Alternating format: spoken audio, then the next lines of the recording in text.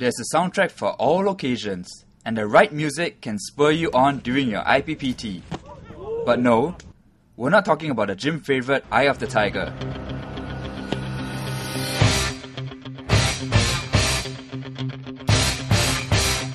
If you want to rock your running socks off, there can be only one kind of music: heavy metal.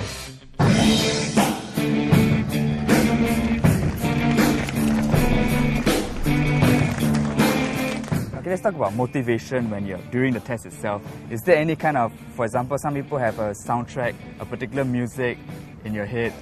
It's possible, or it's all up to the mental strength, the zoning. In some of the sports competition, they talk about zoning, just trying to stay focused on the particular event that you're trying to do and give your best. Right. For yourself, do you have like any particular music which you listen to when you're working out? Linkin Park. Okay. Why?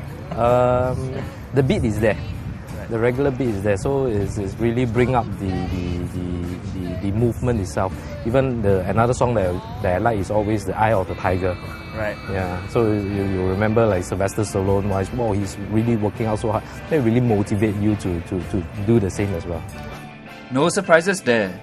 But apart from introducing everyone to a great workout song, Rocky is also responsible for this.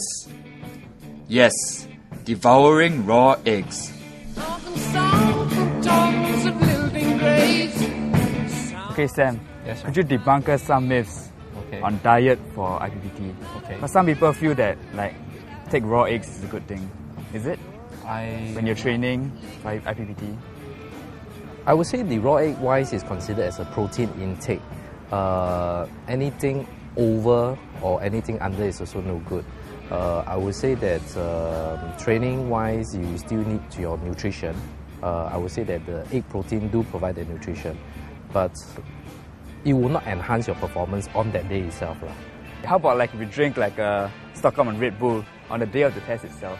Red Bull wise, the content wise they're referring to wise is basically caffeine stimulant to help you stimulate, but then the requirements wise is quite a high dosage. So I would say that myth wise is also not true. Not true. Yeah. Okay. How about Brand's Essence of Chicken? I would say that this wise I would say that all these are not true. It really depends on your normal days of training that you have. So you must have a strong base or foundation from your basic exercise. You can't be expecting to say that you have never run the 2.4 before and you down 3 bottles of essence and you hope that you'll be able to pass your 2.4 kilometer run. It won't be possible. Okay. So for the day of the test, what kind of a diet should a regular guy? I would say look into 3 areas. Hydrate yourself properly. Nutritional intake in terms of carbo loading, in terms of brown rice, banana, etc., and get a lot of rest as well. Okay, then you'll be more prepared for the test. Right. Okay. So when training for your IPPT test, right, how far in advance should you start training, and when should you stop? Like, should you stop 1 week before your test date, the day before? I would say the ACSM recommendation requirements is at least 3 days of rest. Yes, before your test date itself. But when to start training, I would say that depends on the person basic physiques.